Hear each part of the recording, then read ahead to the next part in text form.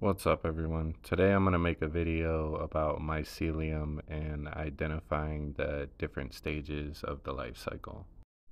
We're going to be looking at a 6-quart shoebox that is fully colonized and is currently fruiting. There's two types of mycelium. You have rhizomorphic and tomentose. This tub is predominantly tomentose. Tomentose means covered with a dense layer of short, matted, woolly hairs. To make it more simple, we'll just say it looks like cotton. And then rhizomorphic mycelium is usually string-like or rope-like.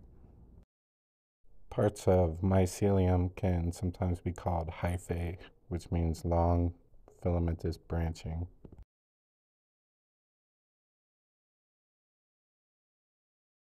Hyphal knots are where the mycelium clumps together and starts forming a fruit body.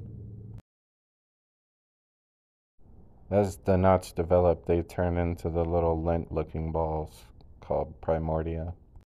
Once the primordia develop, you get what we call pens. These little guys grow up into big mushrooms and drop spores, and then it starts all over again. I made this video because someone said they couldn't see anything in one of the fruiting videos.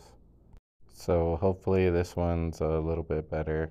And I'm sorry that it took 2 weeks instead of 2 days.